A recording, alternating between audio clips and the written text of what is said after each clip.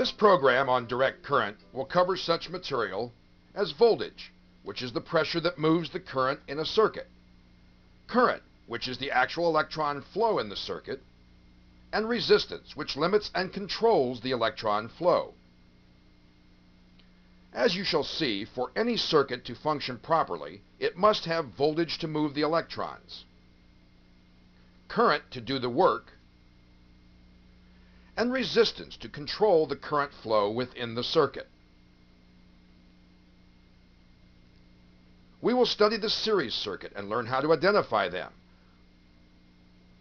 We will learn how to use Ohm's law to calculate and measure the current, resistance, and voltage drops in a DC circuit. Next, we will study the parallel circuit and see how the characteristics of this circuit differ from those of the series circuit. Then we will study a combination called the series parallel circuit. We will use the information we gain from the two separate circuits to calculate for the current, resistance, and voltage measurements in the series parallel circuit. We will also review the digital multimeter and learn how to properly use it for making the various tests and measurements required for troubleshooting electrical circuits. In this program, you will also learn how to read the color bands on a resistor. Resistors are used in almost every electronic circuit. The resistor will perform many functions, two of which are as current limiting devices and as voltage dividers in a circuit. All matter has electrical properties. This is why engineers over the past several decades have been able to develop thousands of devices that generate, store, control, and switch electricity. The diode, transistor, and integrated circuits are but just a few of these devices. The best way to understand electricity as an essential ingredient of matter is to understand the nature of every element, the atom. The atom consists of a nucleus made up of protons and neutrons. The atom also has electrons that encircle the nucleus. The electron has a negative electrical charge, and the proton has a positive electrical charge, while the neutron has mass but no electrical charge. Normally, an atom has an equal number of electrons and protons. As long as this balance exists, there is no electrical charge. It is possible to dislodge one or more electrons from most atoms. This causes the atom to have a positive electrical charge. It is then called a positive ion. On the other hand, if a stray or free electron combines with a neutral atom, the atom will have a negative electrical charge. It is then called a negative ion. Electrons can either rest on a surface as they do on the plates of a capacitor, or move through a material as they do in a resistor. Each has its place in the field of electronics. When electrons form on a surface as they do on the plates of a capacitor, it causes the surface to become negatively charged. Since the electrons are not moving, the surface can be said to have a negative static electrical charge. On the other hand, the current will continue to flow through a resistor as long as there is a voltage being applied, forcing the electrons through the device. This is referred to as dynamic current flow.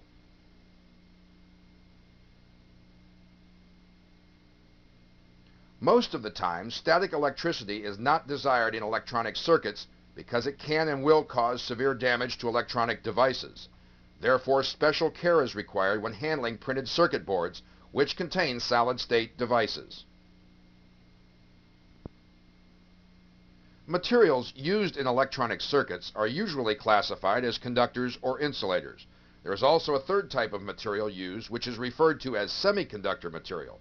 We will discuss semiconductor materials in another program. What is a conductor? Any material which electrons pass through freely is called a conductor. Conductors include such materials as gold, silver, copper, iron, aluminum, and most metals. Conductors are used to connect the various components together to form a useful circuit. On the other hand, an insulator is a material which electrons pass through poorly or not at all. Insulators include such materials as glass, plastic, wood, rubber, mica, porcelain, leather, and paper. Insulators are used to insulate voltages from ground potentials and other devices. Insulators are used on electrical devices for our protection, as well as to protect the device from shorting to ground and damaging the circuit. When an electric current flows through a wire, it creates a magnetic field around the wire. This field is referred to as an electromagnetic field. Also, when a wire passes through a magnetic field, it induces a voltage into the wire. This is a very desirable effect of electricity. If it were not for this effect, electronics as we know it would not exist.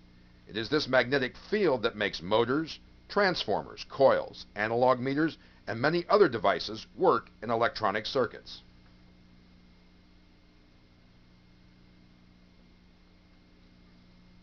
For any electrical circuit to operate properly, it must first meet certain requirements.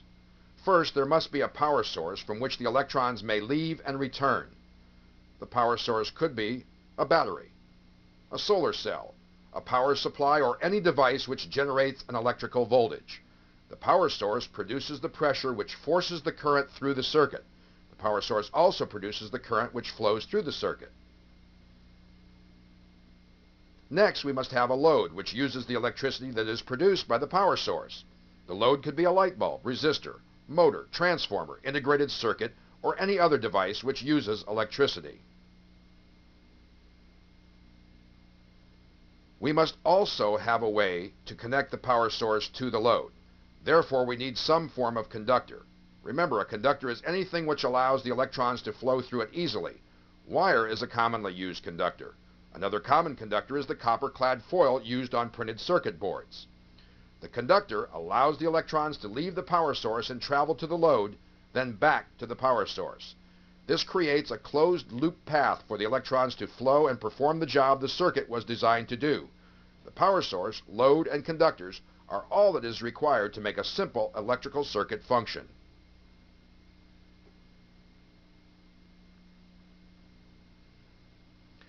Now that we've seen what it takes to make a functioning circuit, let's find out what voltage, current, and resistance are and see how they relate to one another. A mathematical relationship between voltage, current, and resistance was found to exist by George Simon Ohm in 1846. This relationship was a most important discovery in electricity, and it was named Ohm's law in his honor. The equation for Ohm's law is voltage over current times resistance, or simply stated, E over I times R. E represents the voltage, I represents the current, and R represents the resistance. We shall see that by knowing any two of these three variables, the third can be calculated very easily. Before going any further into Ohm's law, let's learn a little bit about voltage, current, and resistance to find out how each of these affect the circuit. The first variable we shall look at is the voltage, which is represented by the letter E in the Ohm's law equation. Other technical terms for voltage are electromotive force, difference of potential IR drop, and volts. Of these, the term volt and voltage are the most frequently used. Voltage is measured in a unit called the volt and can be thought of as the pressure which causes the electrons to flow in the circuit. Without this pressure, the electrons would not flow.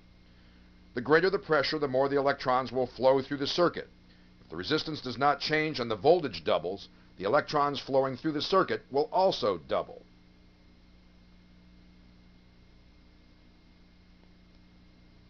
The next variable we shall look at is the resistance, which is represented by the letter R in the Ohm's law equation.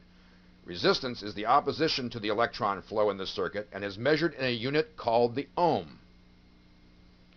When the resistance of a circuit drops to zero, it is called a short circuit, and it causes the power to produce a high amount of current. If the power source can produce enough current, it will burn the conductor open, which in turn will cause an open circuit and will no longer allow the electrons to flow through the circuit. A short circuit can also destroy the power source. There are various types of resistors. Some of the more common types are carbon, wire-wound, and photoresistors. Carbon resistors make up the majority of the resistors used in modern circuits. Wire-wound resistors are used as precision resistors and in high-power applications.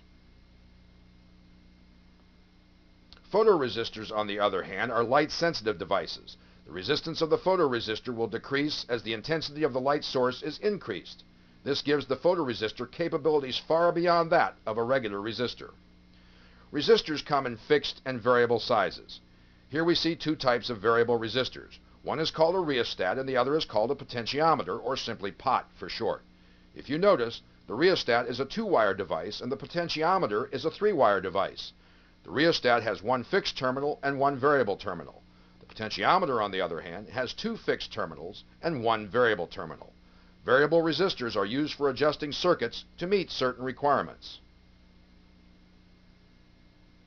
Here we see the schematic symbol for the fixed resistor, rheostat and potentiometer. The rheostat and potentiometer each have an arrow pointing toward the resistor body. This is the variable lead of the device.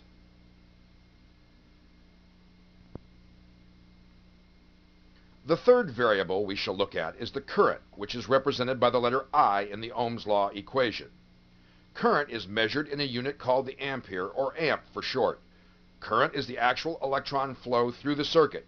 It is the current which flows through the device which makes the device useful. As you recall, Ohm's law gave us the equation of E over I times R. We have now learned that E represents volts, I represents the current, and R represents the resistance. We also found out that current is the actual electron flow through the device. Therefore, if we have a given voltage being applied to a fixed resistance, we can calculate for the current flowing through the device by knowing the voltage and the resistance. For example, if we have a voltage of 1 volt being applied to a resistance of 1 ohm, we will have 1 amp of current flowing through the device. This was calculated by using the Ohm's law equation I equals E over R. This translates to 1 volt divided by 1 ohm, which equals 1 amp of current. When working with electronic circuits, the current flow is usually very small, so there is a kind of shorthand used to represent these smaller values of current. We have the milliamp and the microamp. Usually the term milliamp is printed with a small letter M followed by the letter A. 1 milliamp is equal to 1/1000th of an amp of current. The microamp is usually represented by the Greek letter mu. 1 microamp is equal to 1/100000th of an amp of current. You will see these two terms used a lot in schematic diagrams.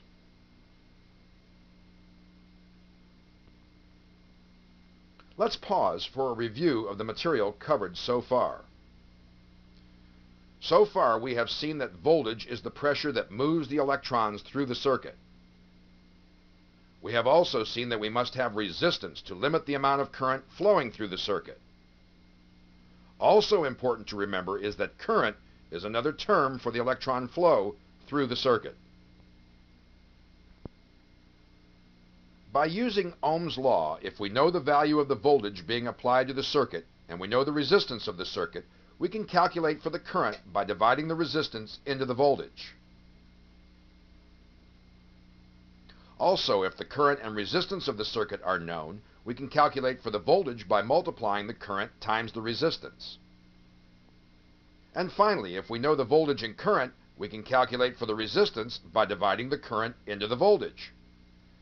As you now see, by knowing the value of any two of the variables, the third can be calculated very easily.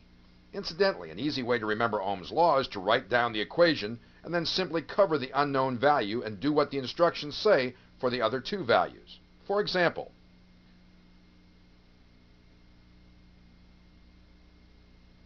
cover the E with your hand. You instantly will see the I times R, or current times resistance, to determine the voltage. Cover the I, and the formula becomes E over R, or resistance divided into voltage. And finally, when you cover the R, the formula is simply E over I, or current divided into voltage.